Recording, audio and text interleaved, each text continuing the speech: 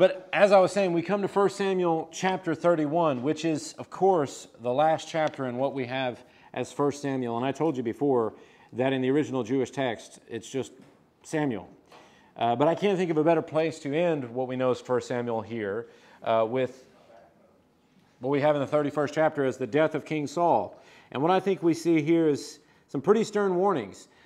God is not explicitly mentioned in this chapter, but I still think there are some lessons to be had about him, and more particularly about sin in this chapter. And we don't seem to be a people who really enjoy a good ending. We don't like the ending of a vacation, the ending of the weekend. Never a good thought in my mind. The bottom of the tub of ice cream.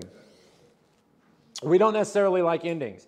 I'm watching my 3-year-old grow up, and it's painful to see her grow so fast. In more ways than one. But I will tell you, this evening we affirm a very simple fact. The God of the Bible is the God of every ending. There's not an ending that God did not foresee, decree, or be very well aware of, or even if not a part of. The Bible actually says, remember the former things of old, for I am God, there is no other, I am God, there's none like me, declaring the end from the beginning, and from ancient times the things not yet done, saying, my counsel shall stand, and I will accomplish all my purpose. There's no ending which God is not over, at least in the grand scheme of things. There's no ending outside of God's sovereign purposes, and there are vital lessons to be learned from them. And in these closing chapters, we've been tracing the rise of David and the decline of Saul in the way of the Israelite kingship. Saul disobeyed God, and for that, God removed the kingdom from him and gave it to David. And even though God is not mentioned in this chapter again, I think we can learn a lot about him. Now, obviously, this is not the end of the story. It's the end of Saul. There's much left of the story to be told, and that's why there's a 2 Samuel. But I do like the words of Winston Churchill, the great Prime Minister of England during World War II. Not long after the Allies had achieved some success in the North African campaign, long before the war was over, Churchill actually told the English people, this is not the end. It's not even the beginning of the end, but perhaps it's the end of the beginning. And I think you might say the same about David's reign as king. It's nowhere near reached its climax or conclusion. But if you found 1 Samuel 31, let me remind you that this is the same battle that was set up in 1 Samuel 28. When Saul was seeing the Philistines gathering for an attack against him, and we saw in 1 Samuel 29 and 30, David living in the land of the Philistines and they gathering for battle, this is that same battle. And while David is dismissed from the ranks of the Philistines, as we saw last time, we see Saul come to his final conclusion right here. If you notice in verse 1, it says, the Philistines were fighting against Israel, and the men of Israel fled before the Philistines and fell slain on Mount Gilboa. And the Philistines overtook Saul and his sons, and the Philistines struck down Jonathan and Abinadab and Malchishua, the sons of Saul. The battle pressed hard against Saul, and the archers found him, and he was badly wounded by the archers. In verse 3, he's mortally wounded. Then Saul said to his armor-bearer, draw your sword and thrust me through with it, lest these uncircumcised come and thrust me through and mistreat me. But his armor-bearer would not, for he feared greatly.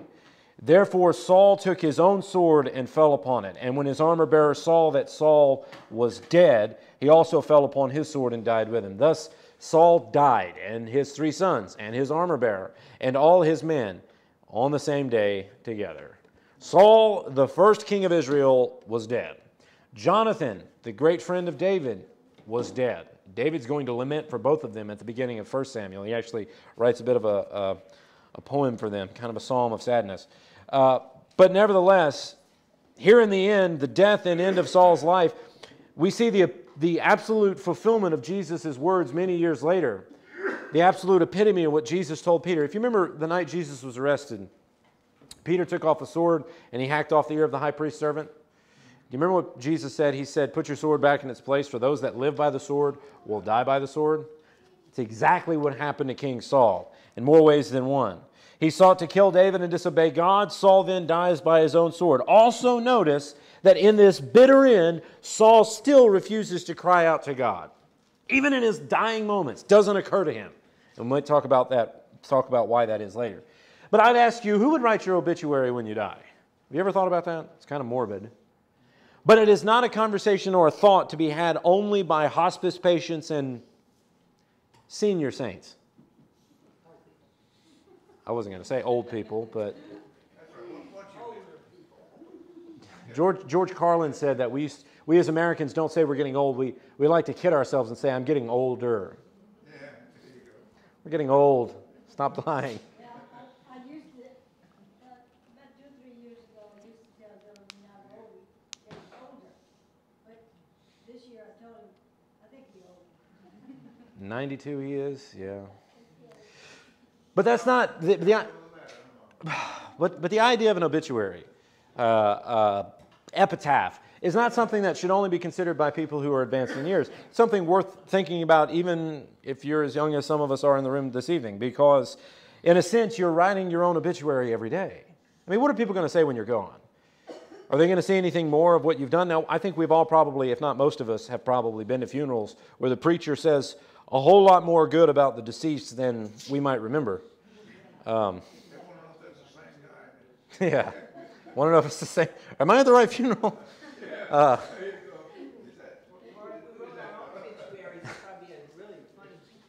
Yeah.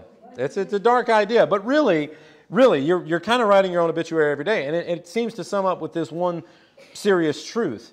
You live well, you die well, and if you live poorly, you die poorly, and I think that's true with Saul. When God appointed Saul as king, God gave Saul everything he needed to succeed. But Saul consistently did things his way instead of God's way. He bypassed God's will in his life, and he reaped the consequences of his own decisions. If you remember, he was called to defeat the Philistines, to do away with them. And here it is, the Philistines that ultimately bring about his death. Now, as I said a moment ago, God is not explicitly referenced here, but there's a serious lesson to be had within it. God is true to his word. His judgment of sin is sovereign and just.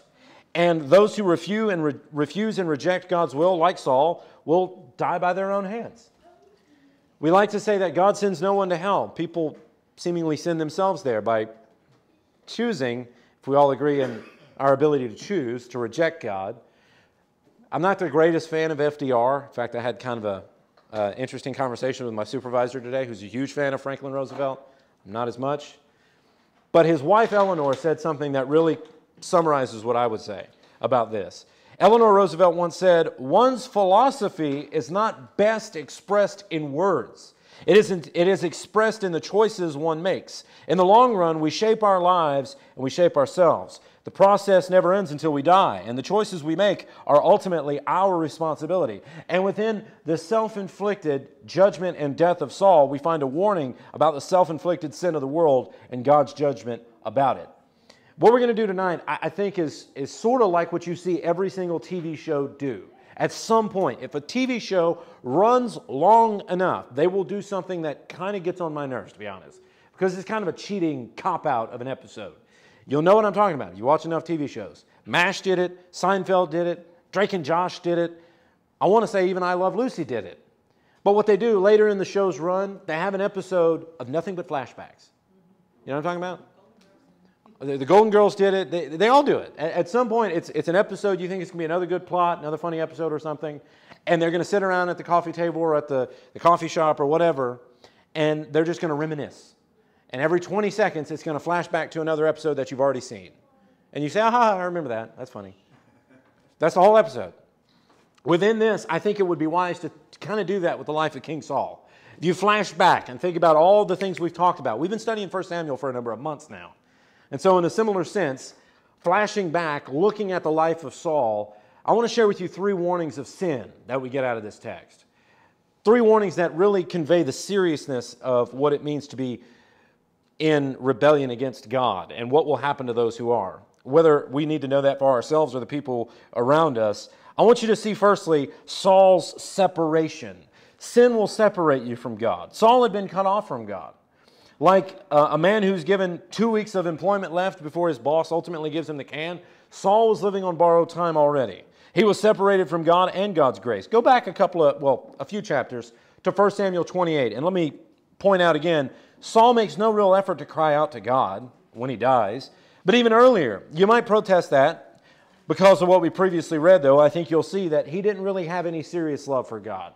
We looked at this a couple of weeks ago. In 1 Samuel 28, It says that Samuel died in verse 3. All Israel had mourned for him and buried him in Ramah, his own city. Saul had put the mediums and the necromancers out of the land, which is probably there to tell you how wicked it was that he went and consulted a witch in the middle of that chapter. I forgot I had that quote on the screen. See, that's Eleanor Roosevelt, in case you forgot. That's her. Anyway, so 1 Samuel 28, Samuel dies. We get the recollection of Samuel's burial and all that kind of thing. Talks about Saul's original intent to get rid of the necromancers and sorcerers and stuff. But in 1 Samuel 28, it says, the Philistines assembled and came and encamped at Shunem, and Saul gathered all Israel. They encamped at Gilboa. And when Saul saw the army of the Philistines, he was afraid. His heart trembled greatly. And when he inquired of the Lord did not answer him, either by dreams or by Urim or by prophets. The Urim and the Thummim, that was the way they would figure out God's will by lots in the Old Testament. God wasn't answering him. God left the phone off the hook, which is a horrifying thought in my mind. To pray and God doesn't listen. That might just be the clearest example in the life of Saul, perhaps all the stories of the Bible, of how sin will cut you off and separate you from God. Not an isolated idea either. That's all up and down the Bible. For example, in Psalm chapter 66, the Bible says, if I cherished iniquity in my heart, the Lord would not have listened.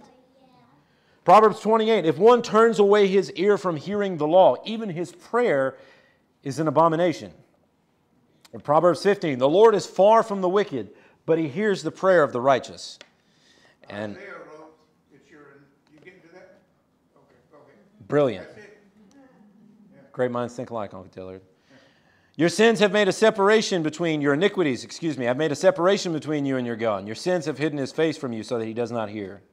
And even the New Testament says the same thing. The eyes of the Lord are on the righteous, Peter says. His ears are open to their prayer, but the face of the Lord is against those who do evil. You get it. Sin cuts you off from God. It places a giant pair of proverbial earmuffs over the ears of God so that he doesn't hear what kind of prayer you would seek to offer him. He doesn't listen. And why should he? If you're going to so obstinately run away from him and run straight towards sin, what makes you think he would incline his ear to you? It's a sad thing. And I know churches across the land these days are absolutely populated and inhabited by people who are so infested and infatuated with sin, it's a wonder they dare call themselves Christian at all. But they are those people that would still call out to God and wonder why their prayers aren't being answered. It's because sin separates you from God. You look at Saul. Let's flash back. I say he selfishly disobeyed God. If you go back to 1 Samuel 13, you remember God appointed Saul to be king and rescue Israel from the Philistines. And for a while he did that. He was a great king. Was being a key word there.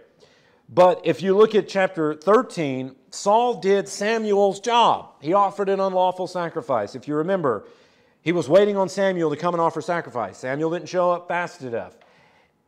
And then Saul takes it upon himself to offer sacrifice. And even in the minute, Samuel shows up. In verse 11 of 1 Samuel 13, it says, Samuel says, what have you done? And Saul says, when I saw the people doing all these kinds of things, I said, the Philistines will come down against me at Gilgal. And so I've not sought the favor of the Lord. So I forced myself, he says, and offered a burnt offering. I did your job. I had to force myself to do it, Samuel. Right. And Samuel wisely said, you have done foolishly. You have not kept the command of the Lord your God.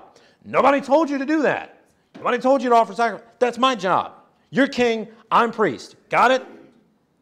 Or prophet, rather. And it was in that instance, by the way, God tells Saul through Samuel, notice in verse 14, your kingdom shall not continue. There's strike one. A couple of chapters later, we see that actually, in 1 Samuel 14, if you remember, Saul has that rash vow. Almost causes his own son to die. But in 1 Samuel 15, now we see that in the previous chapter, Saul did what he wasn't told to do. And if you remember, in chapter 15, he didn't do what he was told to do. He did both. Sin of omission and commission is the King Saul. In 1 Samuel 15:2, God tells him, I have noted what Amalek did to Israel in opposing them on the way when they came out of Egypt. Now go, strike Amalek, and devote to destruction all that they have. Do not spare them, but kill both man and woman, child and infant, ox and sheep, and camel and donkey. That's a hard verse for a lot of people to understand. That's another sermon. But if you remember what happened, the Bible says that he took Agag, the king of the Amalekites, alive, and devoted to destruction all the people at the edge of the sword, but they spared the king, Agag, and the best of the sheep and the oxen and the fatted calves and lambs and all that was good, and would not utterly destroy them. literally did not do what he was told to do. And then God says about Saul to Samuel, I regret that I have made Saul king, for he has turned back from following me and has not performed my commandments. So this is why I say that Saul had selfishly disobeyed God. Clearly disobeys God. He began to think he knew better than Oh, yeah. And as we saw a couple of weeks ago, Samuel, when he appears back from the grave, he says the same thing. Remember when he sees Samuel at the witch of Endor, does King Saul? Samuel tells him, because you did not obey the voice of the Lord and did not carry out his fierce wrath against Amalek, the Lord has done this thing to you this day. Selfishly disobeyed God, like he knows what's best. Thus you can see Saul's separation comes from selfish disobedience. Further, I would say he also shallowly desired God. Not serious desire in Saul's heart was there for God. In that same story, I think you ought to bring out, too, the fact that this witch did not cause Samuel. yeah, right. We might say it was the power of God. We talked about that. No, I don't suppose. But in that same chapter where Saul will do that beforehand, before he goes to the witch, he prays, God doesn't answer. That's 1 Samuel 28, 5 and 6. But in verse 7, literally the next verse, Saul says, find for me a woman, seek out a woman who's a medium, that I may go inquire of her. Do you think he was really inquiring of God? No. You see, the thoughtful thing would be to do, ask myself why God is not listening to me, repent, reevaluate, take stock of the situation, and it's remarkable how many people can't do that. I've seen people, even in recent months, people caught in an egregious error, doing something objectively wrong, wondering why they're facing the consequences they are, and yet completely incapable of looking in the mirror and asking, okay, how did I get here and what did I do? Because a lot of times our problems are not necessarily exterior or external so much as they are self-inflicted. At least that's been my experience. And I say he shallowly desired God because he wasn't seriously praying. And again, I'm going to read that verse from 1 Peter 3. The eyes of the Lord are on the righteous. His ears are open to their prayer. If Saul really had a heart for God, God would have listened. But the face of the Lord is against those who do evil. He selfishly disobeyed God. He shallowly desired God, and he sinfully denounced God. Saul knew going to a witch was an abomination. God said, through Moses, in Deuteronomy chapter 18, when you come into the land that the Lord your God is giving you, you shall not learn to follow the abominable practices of those nations. There shall not be found among you anyone who burns his son or daughter as an offering, anyone who practices divination, or tells fortunes, or interprets omens, or a sorcerer, or a charmer, or a medium, or a necromancer, or one who inquires of the dead. Because if they are real, they're doing it by the spirit of faith. Plus, not only does that in the law, Saul spent the early parts of his reign getting rid of witches and necromancers and the like. So, why am I telling you this? We're talking about how sin separates. I tell you because sin has the same effect on us today. Your sin will have the same effect. When we willfully disobey God, we are nullifying and torpedoing our own prayers, cutting ourselves off from grace. Again, to read that verse from Proverbs 15, the Lord is far from the wicked, but he hears the prayers of the righteous. When you shallowly desire God, you won't get far. And that's why he said through the prophet Jeremiah, you will seek me and find me when you seek me with all your heart. Not with half your heart, like John Mayer sings. All your heart.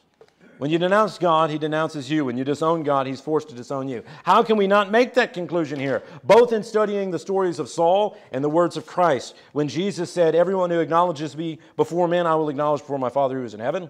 But whoever denies me before men, I will deny before my Father who is in heaven. The first warning we have here is that sin will separate you from God.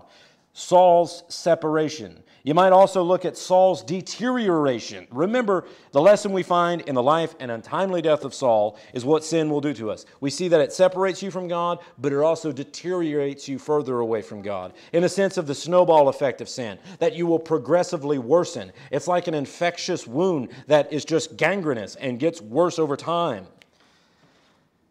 I will tell you that when Saul was named king, it was a great day. 1 Samuel chapter 10, it says, Samuel said to all the people when he crowned Saul king, when he anointed Saul king, do you see him who the Lord has chosen? There's none like him among all the people. And the people shouted, long live the king. He was a great guy early on. He was a good king until sin got a hold of his heart. And that's what sin will do to you. It will separate you from God, yes, but it will deteriorate you even further. I'm a sucker for stories about Titanic. I love reading about Titanic. And not just because of the movie. You need to go see the museum in Branson. If you've not seen it, it's incredible. But did you know the Titanic, of course, sits at the bottom of the Atlantic today, where it's been for the last 100+ years. But did you know that within a certain number of years, there's not going to be any more Titanic? You know that. The ocean is slowly but surely eroding and eating what's left of Titanic through rust and decay and ruin. And I like to think of that in a way of thinking of sin, because here we have the greatest ship the world had ever seen at the time. By the way, foolishly was said of the ship, not even God himself could sink this ship. Smooth. Didn't make it across the Atlantic on her first trip. But now she sits at the bottom of the ocean, and one day there's not going to be anything left of her at all. And I think the same can be said of the sinful soul who is lost without God. It's only going to get worse. You're not going to drift toward God. You ever notice that? You're going along in the daily ho-hum of everyday living. It's not as if when you're not paying attention to things, you get closer to God. You drift away from God. We need to pay much closer attention to what we've heard, lest we drift away from it.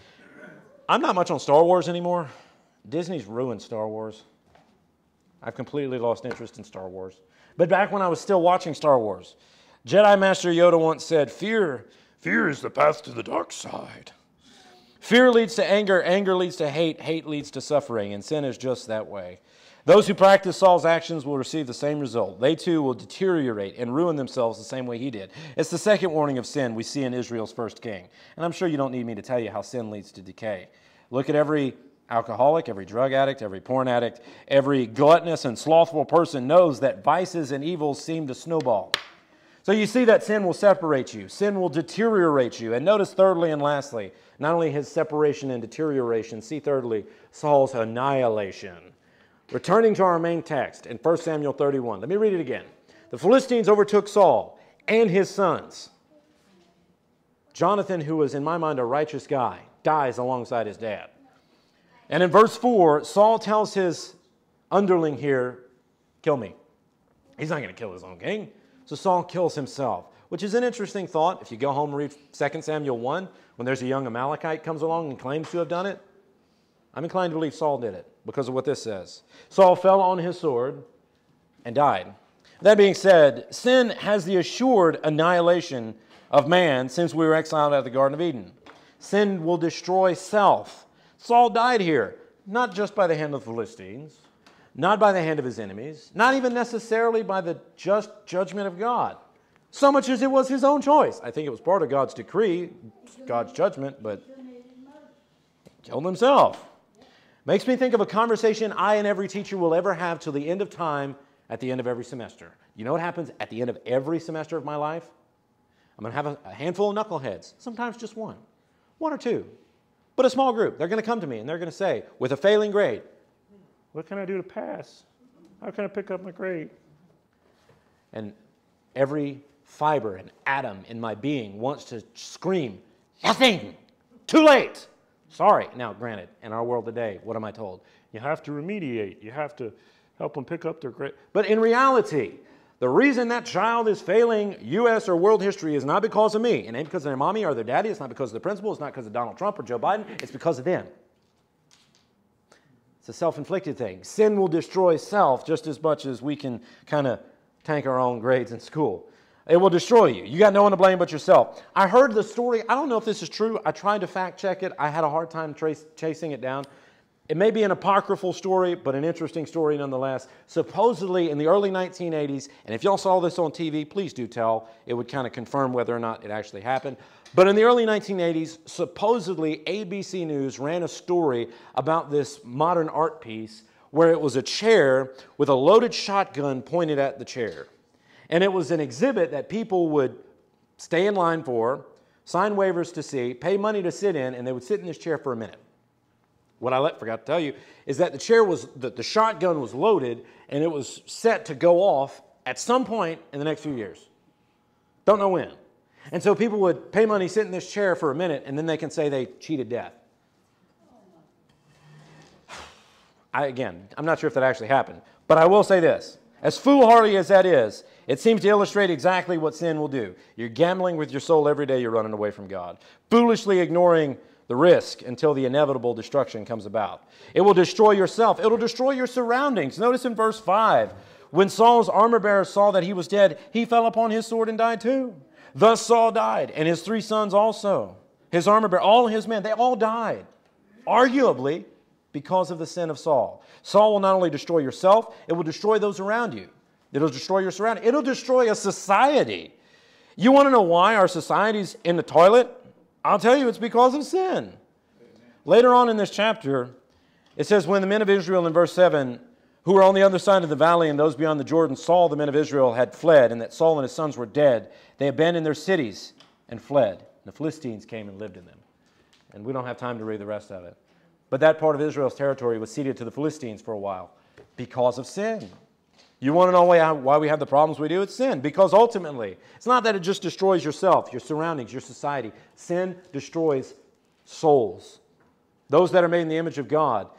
It is very, very clear from the teaching of Scripture. James, the brother of Jesus, says, each person is tempted when he is lured and enticed by his own desire. Then desire, when it is conceived, gives birth to sin. And sin, when it is fully grown, brings forth death. Sin will destroy your soul, in addition to a whole bunch of other stuff. There it is. I was reading about another preacher whose eldership didn't like the way he was preaching. No, this isn't anybody you know. This is a guy in another country, actually. And he was preaching a lot on sin, and he was talking about how debilitating and deadly it was.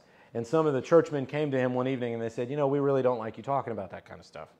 We don't want you to talk as openly as you do about man's guilt and corruption, because if our kids hear about that, they might more easily become so much more sinful. Call it a mistake, if you will. Call it missing the mark, but do not speak so plainly about sin. And I don't understand how in the anecdote this minister happened to have this on his desk, but as the story goes, he took down a small bottle and showed it to his visitors and said, you see this label? It says strychnine. And underneath in big, bold red letters, it says poison. He says, what you're asking me to do is change the label. Suppose I do, and paste over it with the words, essence of peppermint. Don't you see what might happen? Someone would use it not knowing the danger involved and would certainly die. So it is too with the matter of sin. I love this. The milder you make the label, the more dangerous you make the poison. That is true. So here we close 1 Samuel, and we'll see what we have in store next.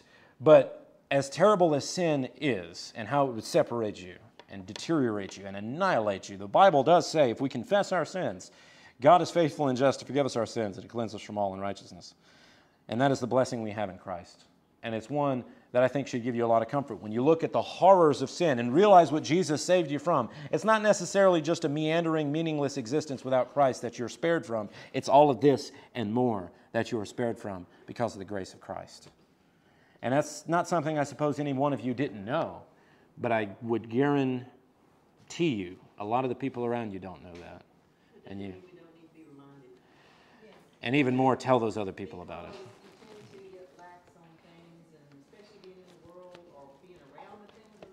Yeah. You get numb to it. And we're going to sing one more time. That's usually our custom. But if it's all right with y'all, I would like to conclude, because we just finished a book. I'd like to pray, if that would be all right with you. Father God, thank you so much for having inspired the Scriptures for us to study for all time. Lord, it is a testament to your will for us that we would know who you are and know how you would have us to live by the fact that you have provided, preserved, and given us your word. And I pray that through this study we have learned what it would mean to be faithful as King David will be at times. As though he does fall at times, we know that he is a man after your own heart. Father, I pray we can see the negative example of Saul and learn not to follow in his footsteps. I pray we can look at the faithfulness and the sheer spiritual dexterity of the prophet Samuel, the last of the judges and the first of the prophets, and learn what it means to be a faithful servant of yours. But above all these things, Father, I pray that you would bless those for having been here tonight, for dedicating some time of their week to worship and to be together and to study your word. I thank you for the chance we've had over the last few months to study this text, and for indeed however many more you'll give us until you return for your church. And it's in the Lord's name we pray. Amen.